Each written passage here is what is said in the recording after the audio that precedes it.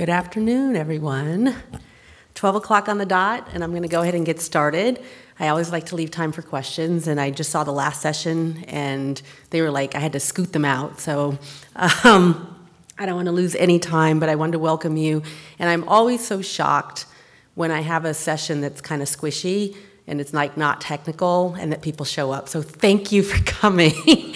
And so this session is why building awesome culture is essential and not just a nice to have. And my screen keeps going on me. So who I am, I'm Nicole Lind, and a little bit about myself. I work for Phase 2, and if you see my title, it says Chief of Staff, and I just actually got that title, and people have been asking me what it means, and it actually has some relevance to this session, in that my prior title was EVP of Client Services, and my main part of the job was I handled all of the delivery services, which included the project managers, developers, product people, strategists. It was basically putting our product out to market and managing that entire piece of the operation. What we found is that to make that even more amazing is that I needed to take on some responsibilities around our people. So right now I have our human resource department that's reporting into me, and it will start to make sense on why this title now, Chief of Staff, and this how we're labeling it is now a combination of our delivery services and our people services.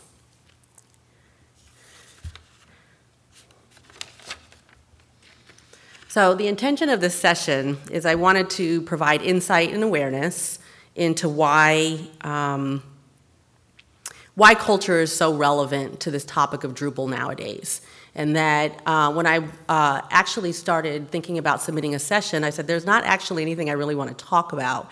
And the only thing that was really foremost on my mind is a lot of what we're seeing in our business. And you know, Phase 2 is a 120-person agency. We've been in business for about, is it 16 years? Thank you, 16 years.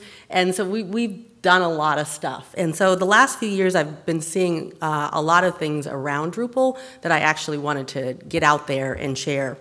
I wanted to provide something around perspective change so that I think a lot of people go into looking at technology one way, and I want to provide another perspective for that. And that understand and recognize culture as it relates to strategy, or things like strategy and skills development. And the last is inspire you towards making a positive cultural change. And again, the context of this is that I see something happening in the Drupal community, and I think culture is something that could really provide some insights for us.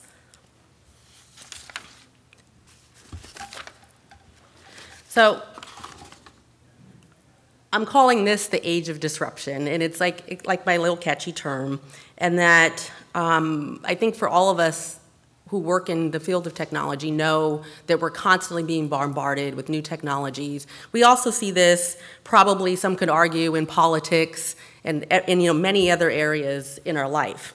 In my experience, as I said, in the last 3 years, I've seen a lot happening with Drupal specifically, and that I'm hearing it from my teams, I'm hearing it from our clients, and most importantly, and I'll just share freely, we saw it in our bottom line as a company as well. And I was like, what was that about? And we're often finding that our buyers don't really care as much about the things that we thought that they cared about. And there was also some conversation by Dries about the marketing buyer, so I will cover that later in my presentation. But again, that we're in a disruptive state, and I wanted to talk about that.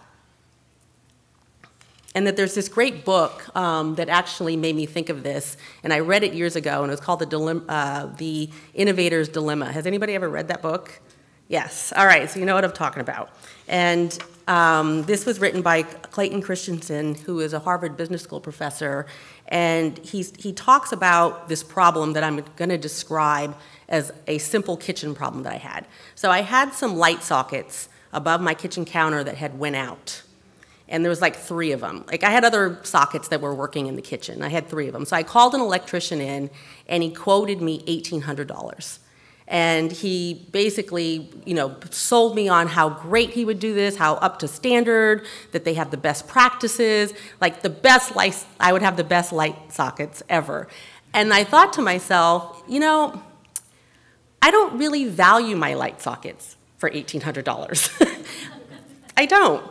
That I actually could plug some other things into some other sockets and work around that. So I actually went out and found another contractor, another electrician who was doing some freelance work on the weekend and who came in and fixed my light sockets for $300. That is the innovator's dilemma, or one of them. And that right now, truth be told, that is what is happening to Drupal. That we're having some of that commoditization happen to our beloved technology. And so, we've historically tried to tackle this problem, and there's lots of sessions here, packed rooms about skills development, doing it better, strategy, all of those things. But at the end of the day, I believe that those things lead to exhaustion and burnout, and that people will ultimately abandon Drupal anyway because of it. It's hard to keep up with. So I start with this slide because I went back to some of my academic roots. Before I did tech, I worked for New York University for like 10 years. I was in the field of education. I was a psych undergrad. So I was like, let me go back to my roots and study this problem that we're having. And the first thing I stumbled on was this quote: "It is not the strongest of the species that survives, nor the most intelligent. It is the one that is most adaptable to change." So that's where I started, adaptability. And that disruption is the new normal for us. And because it's the new normal, how do we get our people to live with the fact that the sand is always shifting with under their feet? We can't do that alone. Sitting behind our laptops, just pounding away at learning new skills is not necessarily cutting it. And hopefully I'll get some feedback and questions later on about what people are going through as they're trying to kind of work through what's happening. But this is one of the biggest things that I landed on first, was adaptability. The other thing is that I learned, in my psych, is that people don't like to change. And that when we don't change, what happens is that we don't innovate, we start to hate our jobs, we are not engaged, we start looking for other jobs. If you're owner of a company or you're an employer, your people start leaving because they're not engaged. Our brands may take a hit. And as we know, our clients may actually even choose other technologies because of this. And then it may be, and for an individual, it may be becoming harder and harder for you to find a job that is your dream job, or that you're getting paid the value that you think that you're worth. These are all the things that we're starting to see kind of creep into our community. And that, again, we don't like change. And then another thing is that we don't trust change, and that we unconsciously believe that longevity equals goodness. And that I was doing all of this research to get ready for this presentation, and one of the things is that I read this study that basically people like things that have been around for a long time. There's this 2010 study, and I have lots of notes on where to find it. But the one that they quoted that was really interesting to me is that when they were checking with students, when the university listed that the course has been around for 10 years or more, people were more likely to sign up for it. And so we get really comfortable. We've gotten very, very comfortable and think that we're always going to be around, and that that's just not the case. And then on top of it, things may have been good, or for us, at least at phase 2, we started to see signs of it because we have a lot of clients. For some of us, we might not quite know what's going on and not know that we have some natural resistance to want to change. And then also, it's a little bit of an unconscious bias. We don't even know that we unconsciously don't want to change. And so we're resistant, and we don't even know that we're resistant. So what do we need to do to survive in this age of disruption? So how can we change the organization when people inside it are naturally resistant to change? How do we do that? And that's what a lot of this session's about. And that the big word is culture. I'm betting my stuff on culture. And that it doesn't mean that all the other things like strategy, skills development are not important, but culture is the thing that we operate in. And then I love this quote, and it was by Peter Drucker, and it's culture eats strategy for breakfast. And then I put a couple statements on here, is that when we commit to restructuring or constructing a culture that builds and supports this type of person, and the type of person is the person that is going to adapt and be flexible and try new things, we need a culture that supports that. And strategy and skills, as I said, cannot do it alone. Strategy drives focus and direction, while culture is the emotional, organic habitat in which the company strategy lives or dies. Strategy is about intent and ingenuity, and culture determines and measures desire, engagement, and execution. Strategy lays down the rules for playing the game, and culture fuels the spirit for how the game will be played. That's a lot of big stuff. And so I would ask how many of you are spending your time in the world of strategy and skills development and not in culture. And culture is like a hard thing to go at, especially when we're so resistant to change, and that we're not necessarily focused on trusting that as a technical community. As a technical community, we think that writing really, really great code or whatever it is going to be the big win. And that what we're finding is that it's not going to get you the gold star. It's not going to always get you the big client. It's not going to always get you the best paying job. It's just not.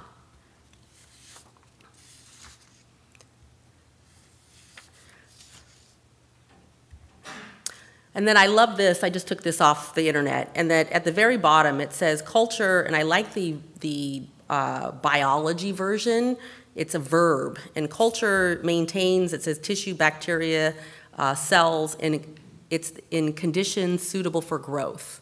If you actually just put people in the middle of that statement, culture is technically the petri dish for which we provide our people for that, to kind of cultivate that growth, that type of person that we're trying to cultivate, the word cultivate, for this change.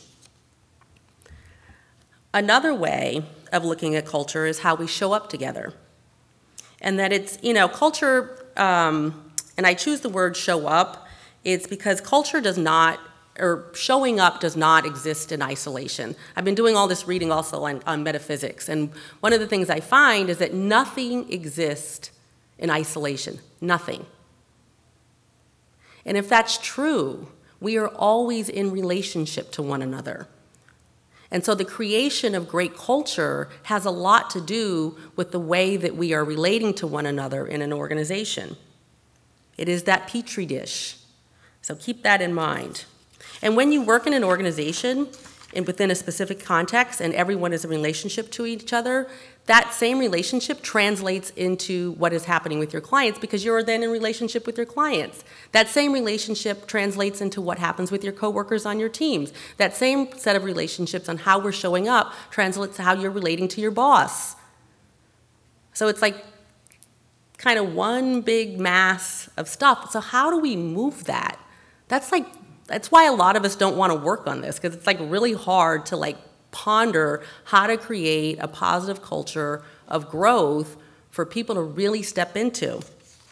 So one of the things that I put on here is how do you show up, or better said, support a culture that helps us thrive?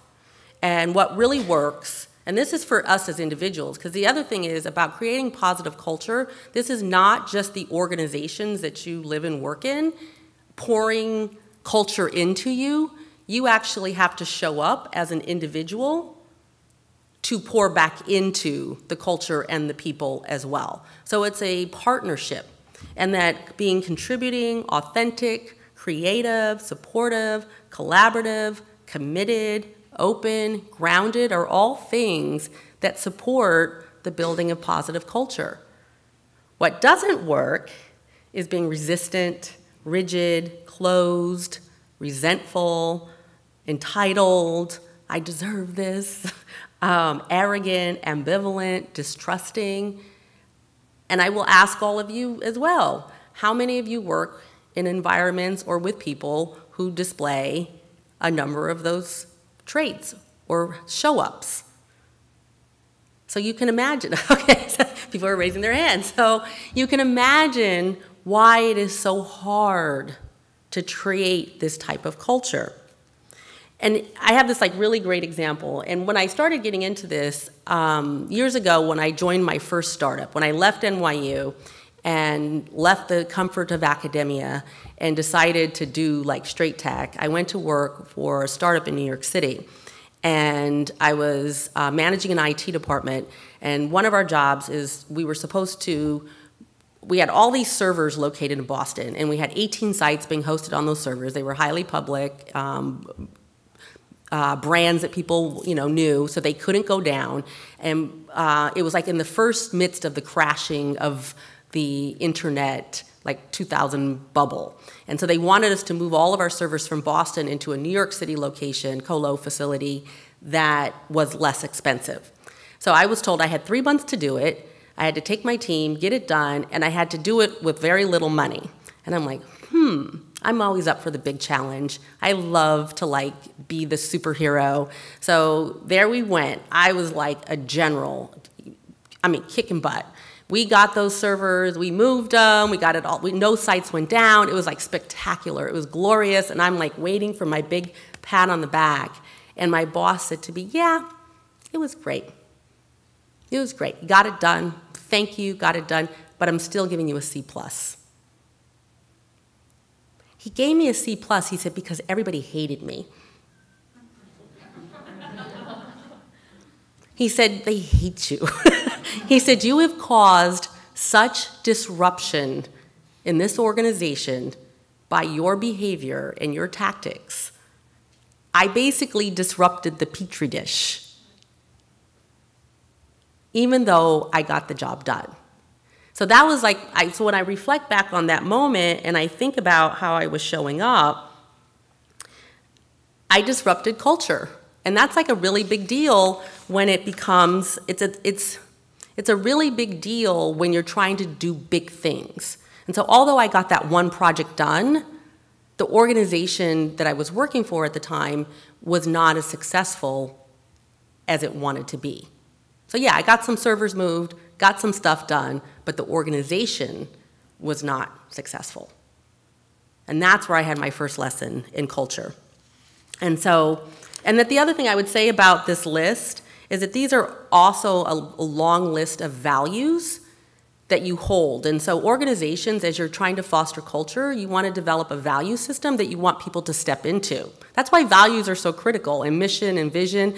And again, a lot of us don't like to pay attention to that. I remember we were working on our vision statement, and that it was like a relentless assault on me trying to get the words of the vision statement exactly right, because I was like, that is the thing that our values will stem from, and this is what our people will be stepping into. And I know we don't like to discuss it, but it's so critically important that people get this, because it does relate to their day-to-day world and how they show up. If your people are showing up to work not living their values, you know that you're corrupting your culture. So, lots of big stuff to do. So how do we do it? The playbook on building awesome culture. And this is the best I can do to get it out there, and hopefully I can answer some questions. But this is my framework as I thought about the work that I've been doing at Phase 2 and maybe over the course of my career. I tried to kind of encapsulate it into kind of like 6 things, that these are the to-dos. So the first is to listen.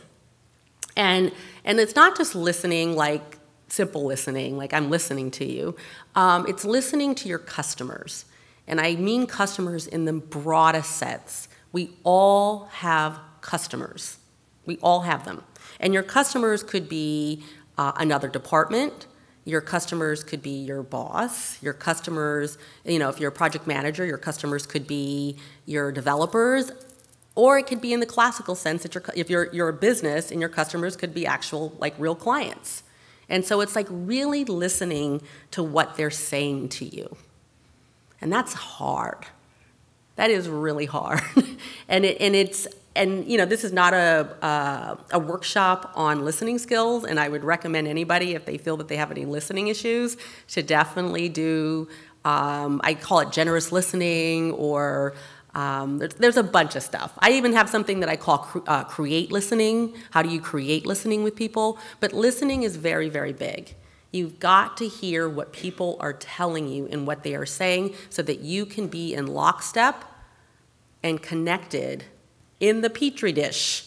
Because if you are not listening, there is probably chaos in the petri dish. And this goes for both individuals and for organizations. The next is fostering trust, and this is huge. And again, it's another one of those squishy terms. How do you foster trust? Ouch. How do you do that?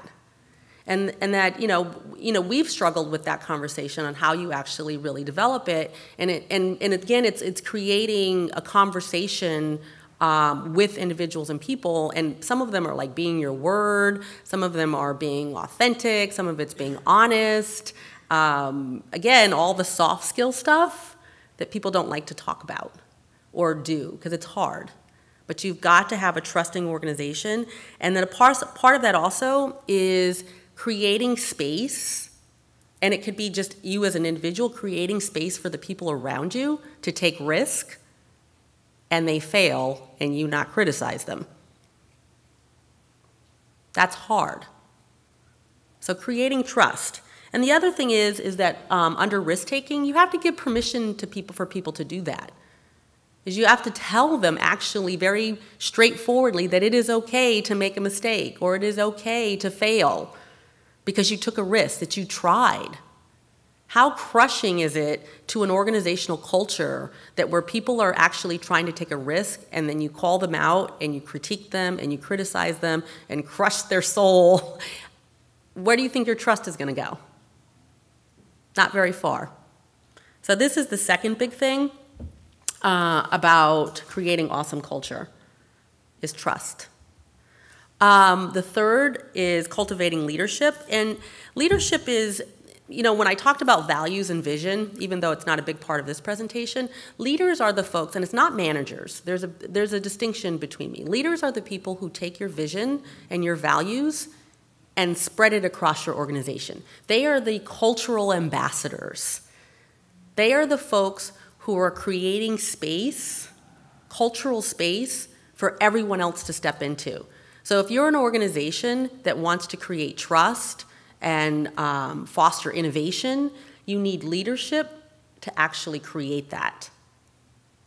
Because it's not a checklist. It's not a task list. It's a leadership question, and leaders create context for people to step into.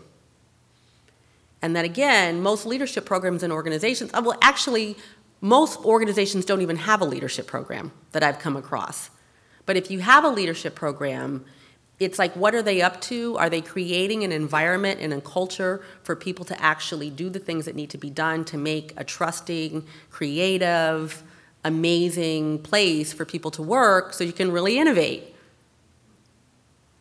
So that is leadership. And the other thing about leaders and fostering great leaders is that they're the people who are also going to help your organization scale. Because remember, strategy, culture eats strategy for breakfast, that statement, is it to scale what you're doing, you need that context for people to step into. Because remember, if we're in an age of disruption and people are becoming exhausted, they need to get re-inspired. We need to make it look shiny and new again. We need to make it exciting. And that's really leadership that comes in and helps and does that for an organization.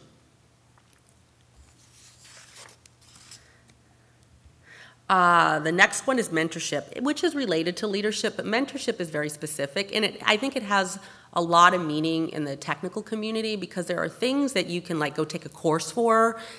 There are things that you can like, look on the internet, but mentorship is big, especially when the skill set is very difficult. And so for a long time, and I will mention his name here. We had this guy named Stephen Merrill, who was like the most around DevOps. And then he had very specific skills that you just don't go to a class to take. And so you have to get those people mentoring the folks who don't know as much. And guess what? The folks who are mentoring, or the people who should be mentoring, they probably don't have a lot of time. They may not even have a lot of interest. So it is the cultural context to get them excited so that they love mentoring. They love passing their knowledge on. And here's the thing, sometimes you just even have to like rip it out of their like cold hands and force them. You have to give them the time and the space to actually do the real mentoring. It is critical to your organization that there's real mentoring in the organization. And it can be formal or it can be informal, but you can actually look at the state of your organization and is it growing or scaling? Or as you as an individual, are you growing and scaling? Do you have a mentor? Do you have someone kind of walking you through the path? And the other thing is that this is also really big for diversity issues. I mean, people of color and women walk into organizations and often don't have anybody to grab at, to teach them, to show them the way. So mentorship is critical. And so I put that on there because I think sometimes people overlook it. The next on the list is professional development. I'll speak about our own organization, is that because we banged our head against strategy, like everybody else for a long time, and skills development, thinking that the answer to our growth problem was a strategy problem, and it's not only. Professional development is huge for us, and we've taken a look at it again, and we've re-envisioned it. And so this year, our professional development program is being outlined in like 3 areas. So we have a tier 1, which is, tier 1 is basically everything that everyone in the company needs to know, or everyone in the organization needs to know. And it could be anything from value and vision down to how do you log a JIRA ticket. If everyone in your organization needs to know how to log a JIRA ticket, then everyone in the organization needs some kind of professional development. And you need some way to make sure that everybody knows how to do that. If values are big for you because you want to create the culture that we're talking about, you need to make sure everybody knows your values. And that they're not just slapped up on some website or some intranet for people to go dig and look at. That they know how to actually really live those values, and are you actually having them show up that way. The second tier in our professional development program is more career specific. So our project managers will have a track. Our strategists will have a track. Our developers will have a track. And they're very specific. And we have programs being developed for each of those tracks. But then we have tracks like soft skills, because soft skills play across our salespeople, they play across our project management staff, they play across our strategists, they play across like all the people who are like kind of doing the back and forth with our clients. So we're looking at all the things that people need to know for career-specific development. The other thing there is that a lot of this is now being driven by our listening. Not just what people think that they want to do. It's by what we hear that our market wants. So if you're going to make a huge investment in professional development, you don't always have the dollars to do it, so you better make sure that it's like right on target for what people are really asking for. And then the third tier is leadership. And that's a hard one to describe. How do you actually train or develop leadership? And that's very complicated, and I can also do a whole session on that. But we have tiered our professional development at 3 layers, and that's how we're looking at it.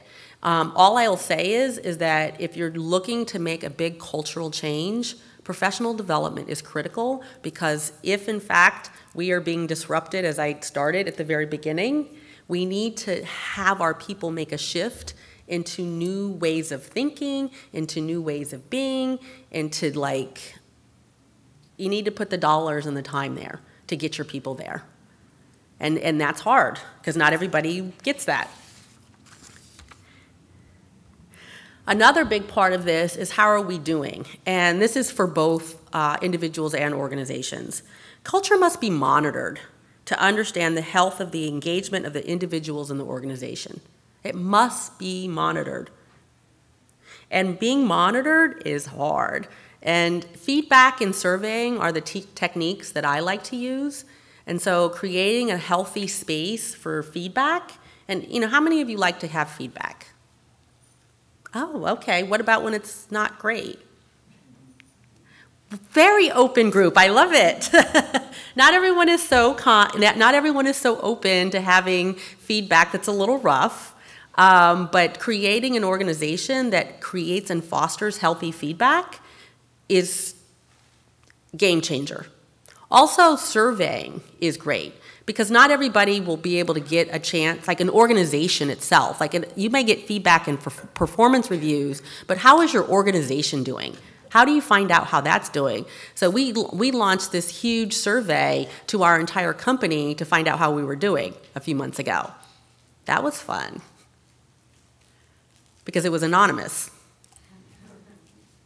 So if you really want to know how you're doing, ask for feedback and survey, and even survey anonymously, so that you can find out what people actually think and how you're doing, and how as you start to kind of outline what kind of culture you want, you need to hear about it.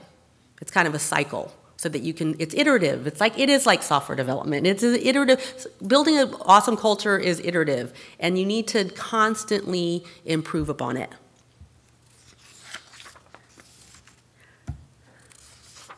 And last but not least in my playbook is money, recognition, and appreciation.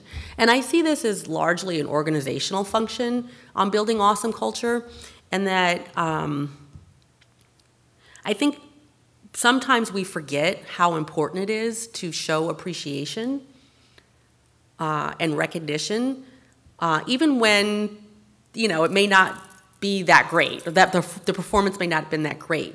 To keep people motivated and to know that they're appreciated, it's like a big deal.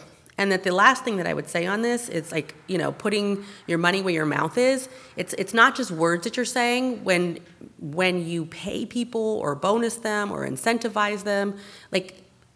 It's using all three of these things in a very, a thoughtful manner to get the best out of your people, and to get the best organizational culture, so that people are really in it with you. And so I wanted to leave a couple of things in terms of organizational takeaways, and then I just wanted to open it up for questions.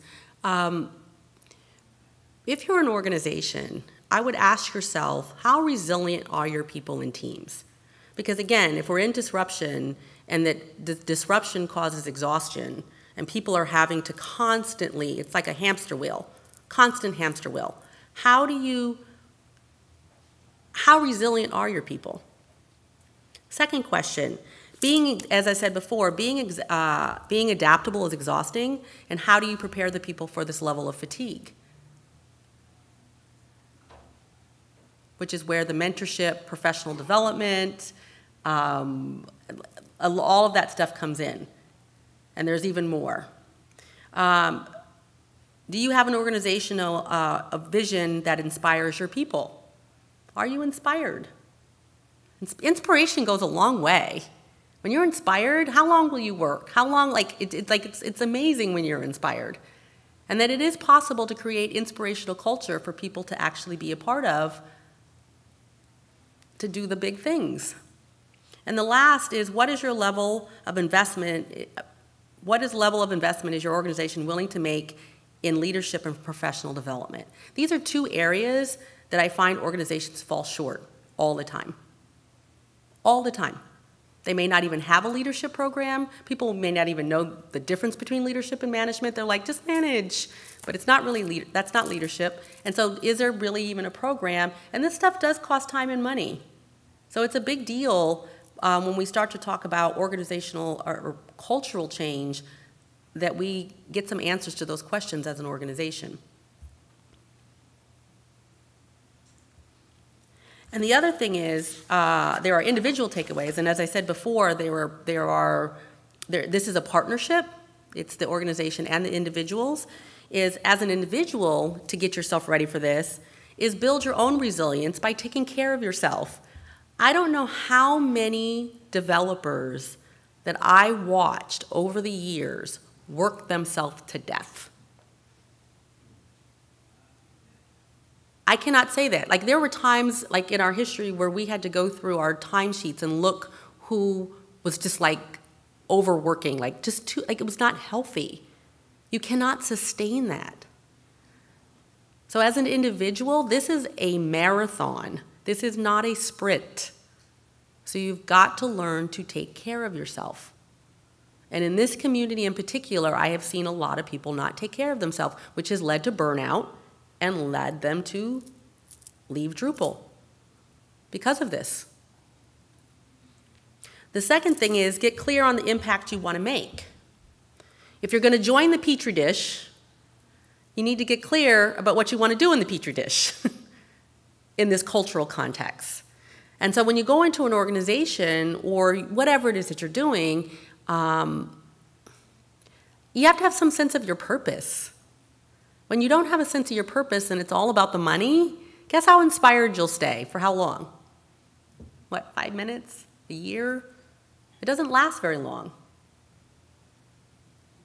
The third thing is everyone, as I said before, everyone has customers. Know what they want. And those customers can be your boss, they could be your teammate, they can be your actual clients. But get keenly aware of what they want. It's get listening to what they're saying. And sometimes getting listening means getting feedback, doing the research, reading the internet, seeing what people are buying, seeing what skills are hot, all of that. Making yourself transferable and valuable wherever you go. I think we get the transferable, we look for the transferable, but we don't necessarily look for the make ourselves valuable. And sometimes making ourselves valuable is doing things that we don't want to do, or being in compromise with the organization, or in compromise with your teams. And then showing up, being open, and showing up, being excited and enthusiastic.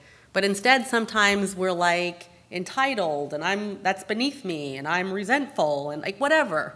So making yourself valuable often means showing up a different way than you may be showing up. And that's hard to change. And the other thing that I would put on this last thing, and it's one of my favorite books called The Four Agreements, nothing technical here, and it says don't take things personally.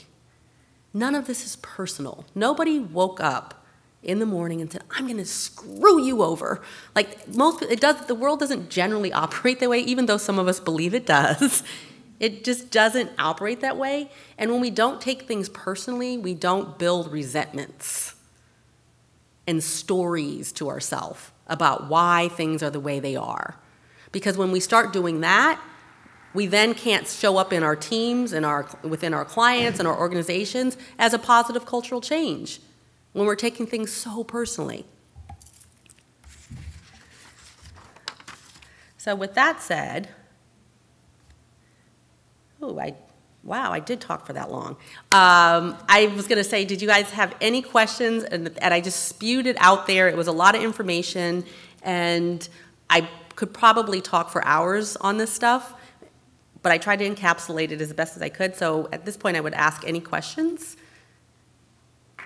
No, thank you. Okay. Thank you. Nicole.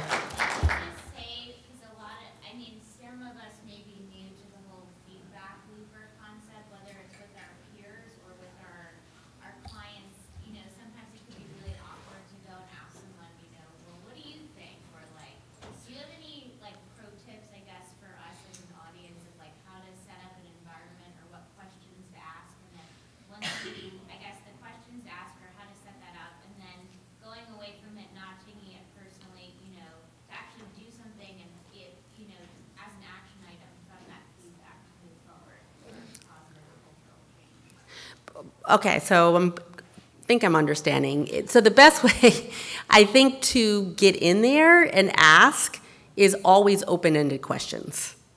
And an open-ended question is that you're not putting anything leading into it. And I think, and then you just keep asking those And you keep asking those. And then the other thing is not putting any of your own story into it. Like, be genuinely interested in what they have to say and be open to what it is. I mean, how many of us go into a conversation with the conversation already going on in our head and already preparing our answers and already have our position laid out? So I would say the best recommendation is being open and like shutting your brain off a little bit and letting people actually, like letting them in, letting their thoughts in and taking it in and hearing what they really have to say. And it's just open-ended questions. Okay. Oh, go ahead. Hi, I have a question. So near the end you mentioned making yourself transferable and valuable and gave positive examples of being positively engaged. But how do you prevent the negative side of it, of tying in some earlier comments about mentoring, but it can tend to, one way to make yourself more valuable is to hoard your skills and not share and not be collaborative. So how do you fight that? So how do we fight the people who do that, or how do we fight the desire to do it for ourselves? The desire to do it? Okay. I would say the desire to do it for ourselves is probably one of the things that all the hoarders that I've known, and I've known a lot of hoarders because I managed an IT department for a lot of years, and all the hoarders that I saw were actually not ultimately very successful, and that they are being disrupted quite quickly. And that on our side of the business, as we go in, we're running up against I'll call them the hoarder of the information, and their marketing departments, they are trying to dig them out, like in a real way. So I think it's a dying breed, and so I would just recommend anybody who's in here hoarding and wanting to like maintain their power by holding on to information, it doesn't work long term. It just doesn't.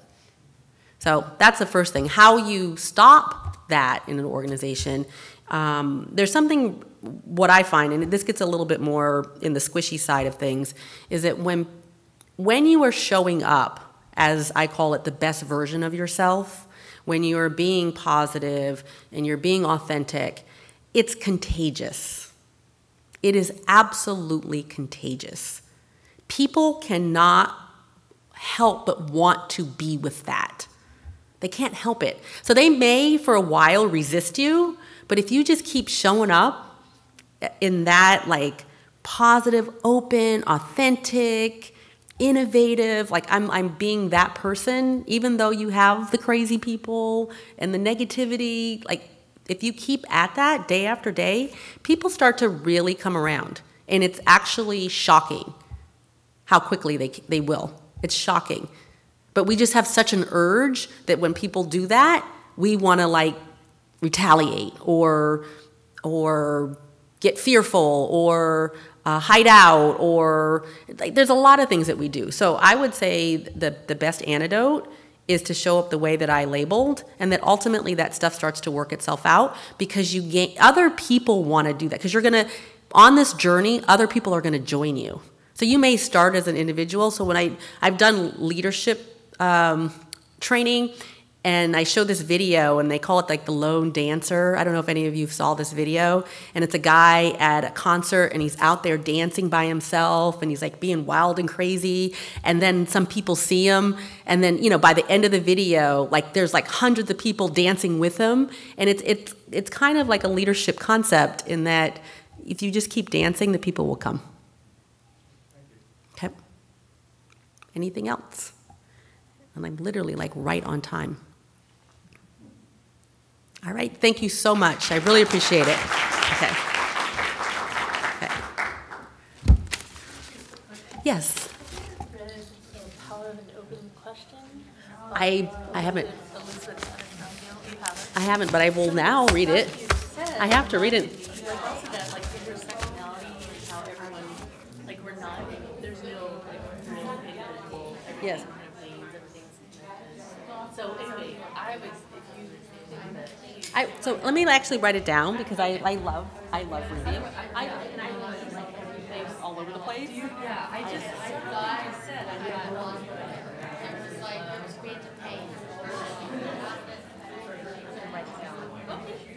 Because I'm like actually, It also just came out with a new book. But anyway, The Power of an Open Question. Power of Open Question by who? Elizabeth Mattis Namgyel, which is Namgyel. Okay, I am definitely picking that up. Okay, you're welcome. Thank you.